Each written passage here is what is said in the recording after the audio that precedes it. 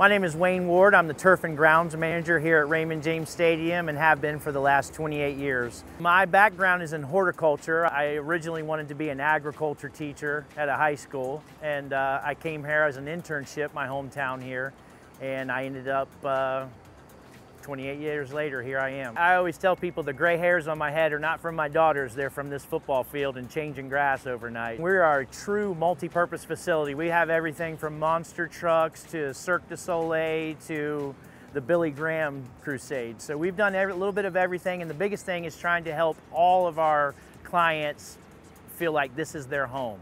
So being at Super Bowl 55, and I started working Super Bowls at Super Bowl 35 here at this building, it's actually very special to me. You know, it's the 20 years that I've been doing Super Bowls, and now it's back here in my house. I'm super excited.